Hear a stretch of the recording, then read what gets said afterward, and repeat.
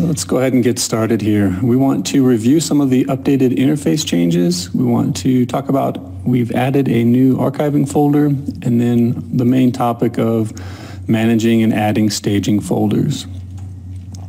So the new interface is a little bit more streamlined. We've removed the far left column here for the models drawings. There was really no use for it for most people when they're batch processing their ISOs. And so now you've basically got a list of ISOs you want to work on and a list of ISOs that are completed.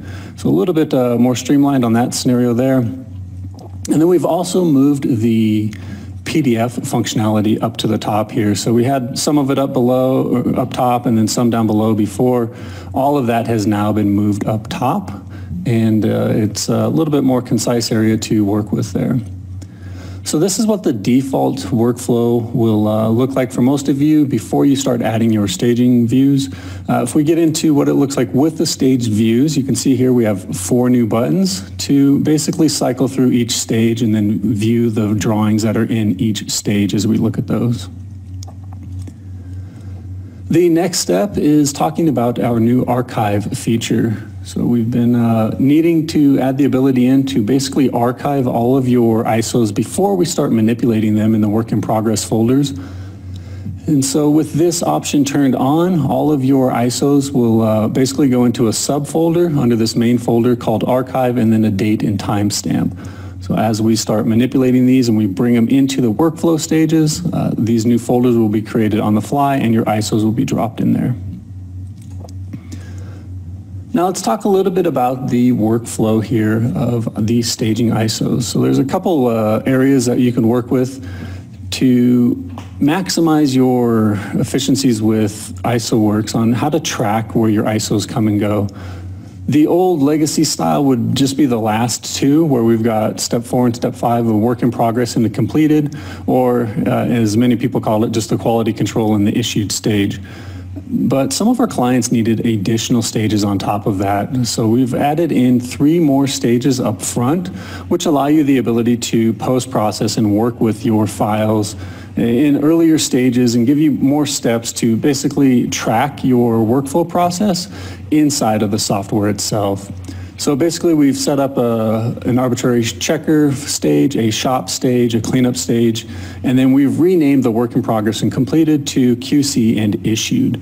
So this will be our basic workflow that we're going to be going through today and talking a little bit about that. So let's jump over to plant and take a look at what we have here.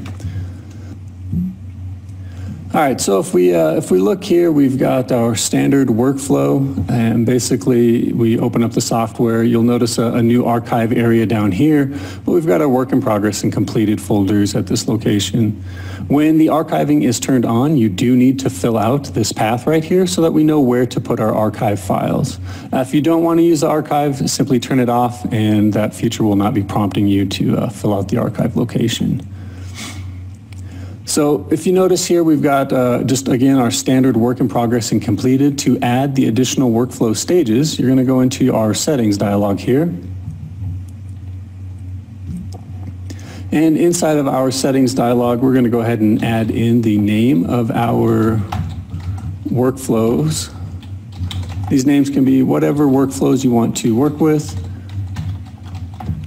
You also do not have to have all of these workflows in place. So stage 4 and 5 are mandatory. These 2 are basically your work in progress and completed. These are the old styles that are the old folders that you're accustomed to. The additional 3 at the top are entirely optional. So if you'd like to utilize those, go ahead and fill them out and fill out 1, 2, or 3. It doesn't matter. However many you add, we'll just manipulate the software will update to work with those. I also do have our BOM and weld control turned on so that we can take advantage of this BOM weld list tab here. If you're not using that, we've done a previous webinar on it that you can go back and take a look at some previous information. But this will be turned on as we're walking through here, so you'll notice a couple more messages pop up if you're not accustomed to that. So as soon as I hit OK, you'll notice that we now have our new folders working with here. So these folders were already previously created and pathed. So my config file remembered that I had these in there previously. And so this is a step that you will need to fill out if you decide to use these staging folders, is just make sure you have a path for each one of these guys to point to. And you'll also notice that we did rename the work in progress and completed to their new label names. So all of these label names over here have been updated to match our current settings. So let's go ahead and jump into isometric batch processing and take a look at running an ISO here. So we're going to go ahead and just do an ISOBATCH on these files. And we're just going to isolate this down to a couple of the 1100 ISOs here. And let's go ahead and get rid of those. Now it takes a couple of seconds here to run the ISOs, but once they are finished, ISOWorx will get us a status report based on the isogen information that comes back from each individual ISO.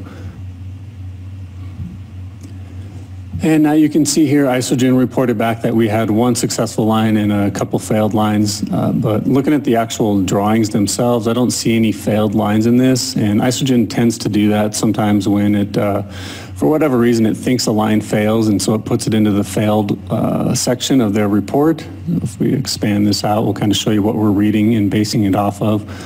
Basically, Isogen is saying, hey, we completed one successfully and 9 failed, but as you can see, none of these actually failed. So we're just going to keep moving on and ignore that false error. Now, this is the point in which when we select all of these ISOs and move it into our staging folders, this is the point in time where we essentially are going to archive them at the same time. So we're going to say, let's go ahead and move these into our first staging. And you can see here as I'm hovering over it, the tooltips is telling me the folder that they're going to go into.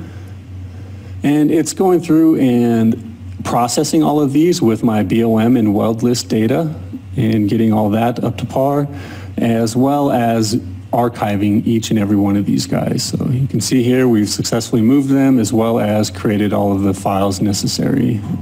So let's go ahead and close that out and move on to the post-processing section here. And now that we have our ISOs in the post-processing section with our stages turned on, you can see the different stage buttons up here. And so stage 1 is just pointing to the checker location. Stage 2 is pointing to shop. Stage 3 is cleanup. And then finally stage 4 is our old work in progress or the renamed QC folder. And then finally stage 5 is just always going to be our issued or completed folder over here.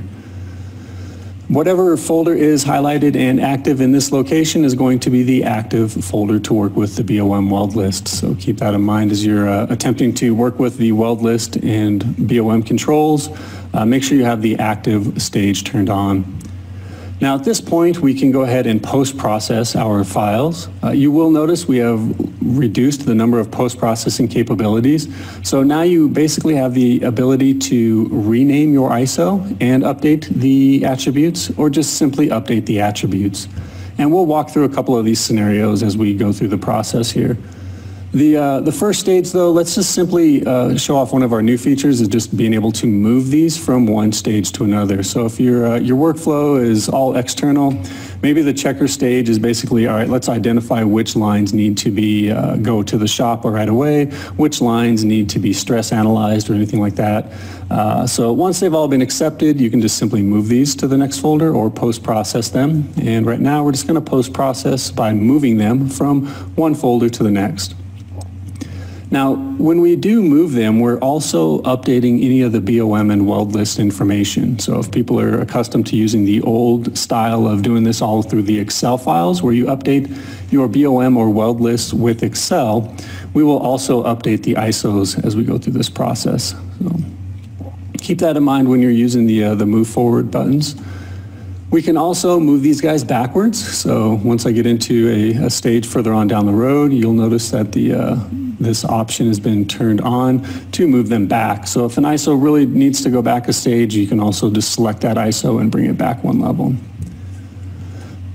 The next step of this would be simply to, okay, let's replace all the attributes, or let's rename the ISOs and replace all the attributes. We'll just go through the first option here of just replacing attributes. This is the most basic item right there. And what we're doing is we're looking at every line of the spreadsheet, so our line list that we set up inside the ISOWorx Setup tab. And we're looking at every single line, seeing if we can find a match between the ISO name itself as well as the line number. And you can see we rifled through those pretty quickly. And now that we've gone through that, we've essentially taken all of the attribute data from the spreadsheet and pushed it into the ISO itself. And once we've done that, you can see we no longer have any files in this folder to work with and manipulate. So let's go ahead and go to stage 3. And again, this is our cleanup stage, so we can pretend that everything comes through perfect. We'll just go ahead and move these guys to the next stage and let that process sink in. So again, it's just going through processing each and every file. And once that is finished, we will be into our stage 4, our work in progress, final stage. And inside of there, we'll just go ahead and use the other rename option and go ahead and rename these ISOs as well. You can see here, all of these were successful. So let's go ahead and close that guy and move on to the next and final stage. Now inside of stage 4, again, all of these stages work the same. You can move them forward, you can rename, you can replace attributes, do whatever you need to. And this time we're just going to go ahead and rename all of these attributes. Everything's gone to the shop. We've updated the information for the BOM and weld lists. It's gone through the cleanup stage, and now we're in quality control. We think everything is good to go and it's ready to be issued. So we're going to finally rename these into the final format that they need to be in so that our clients can receive them in their renamed format. And based on our settings, we're also updating all the continuations. So we've gone through and set up the ISOWorx line list to rename all of our ISOs from an old name to a new name. And when we do that, we also get into the habit of updating all of the continuations as well. So if we take a look at this guy here, you can see we've got all these different ISOs. If we open this guy up, we have now post-processed this through all 4 stages, and the continuations have been updated, the attributes have been updated. Go ahead and let this finish up. So here you can see all of our updated attribute information.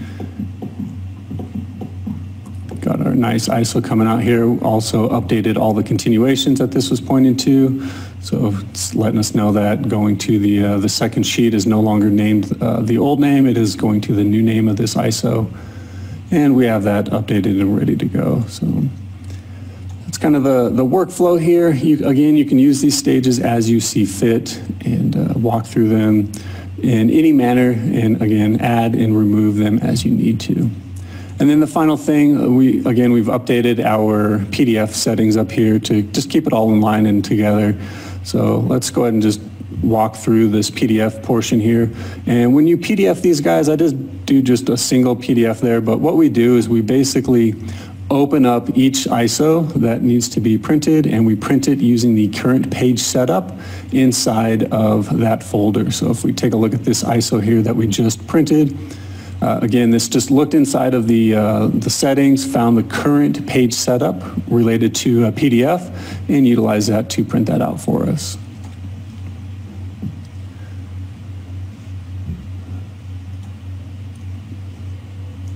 All right, so I believe we wanted to really just cover over the new interface, and we've talked about that. We've gone over the new archiving folder. Let's go ahead and just open that up and show you what the new archiving folder looks like. So here you can see a list of all the archived folders that we have, and then again, they're just date and time stamped as we walk through this process here. And then finally, what the workflow stages look like. So again, stage 1, 2, 3, and 4, and you set all of these up inside of our settings over here. So as we have our settings updated and added in there, these new ones will come into play. If we go ahead and remove one out, let's go ahead and say we don't want the shop stage. We're just going to go from checker to cleanup to QC, and let's go ahead and hit OK there. So here you can see that we're working now with just stage 1, 3, and 4. And so as you remove a stage, that stage is no longer going to be post-processed and worked with in that same manner there. So let's go ahead and jump back over and see if we have any questions. Any questions, Joe? Perfect. All right. Thanks, Matt. So we got a couple that came through, and for anybody that has questions now, feel free to just submit them using that questions tab below. We'll start with this one. I think you addressed it towards the beginning, but Is it a requirement to use the staging folders? Yeah, good question. No, it is not. So as you first start off with the software, the latest update, the staging folders are turned off, and you can keep working that way until you're ready to add the new folders in. Perfect. All right. Thanks, Matt. Got kind of a two-part question here. When you use the move back option, do you lose any information that may have been added in that stage? And then are some of these, or actually, we'll just keep it at that for now. No, good question. So when you move them back, we're basically just grabbing the ISO and any report files that are associated with it and just dropping them back one folder in that process. So if you have renamed them already, the renamed version of that ISO will stay renamed. All the attributes will still be updated. So we don't undo any of the post-processing that has happened on the file. Perfect. Thanks, Matt. Another one here, can the archive be turned on and off at any time? Yeah, I don't see any reason why you couldn't do that. The only time we utilize the archiving is when you take it from the Isogen created folder and put it into the first staging folder. So it's really the only time it's ever active in the first place, but if you need to turn it on and off, you can do that at any point. Awesome, perfect. Got another one here. So if you were to get a failure while running, is the type of failure going to be listed anywhere? Any information on that? No, we don't go into any advanced Isogen settings on that part to actually tell you what's wrong with the ISO. So if it is a true ISO failure, the same Isogen troubleshooting techniques would still apply. So you basically open up the ISO and see if by chance you get any error locations or if it tells you why it failed. A lot of times you can see the last item it processed and kind of go troubleshoot your model from there. There's no special reporting through ISOWorx for that.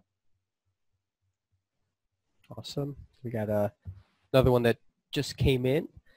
So can it be used for any type of drawings that you use for border attributes? Or is it strictly ISOs, I'm assuming, that they're asking? Yeah, no, the workaround that some companies have used to update attributes instead of just Isogen files, they've been able to drop in maybe plant drawings and electrical drawings or civil structural drawings to where we update all the attributes on the title block. That still applies. You can still go through that process and update them at any point in time with these staging folders. Perfect. I think we've got one more here. This is kind of the two-parter, but again, if anybody still has any questions, keep submitting them. But are these settings, this is when you're talking about some of the settings earlier, are the settings controlled within the Works plugin settings? And if you make any changes to them, do you have to close and reopen your palette? These settings are saved in the Works settings palette in the overall Works settings. So if you do make any updates or changes, these are going to be saved out to your file that's local to your machine. If you need to share those settings, you can always export them and share them with anybody else.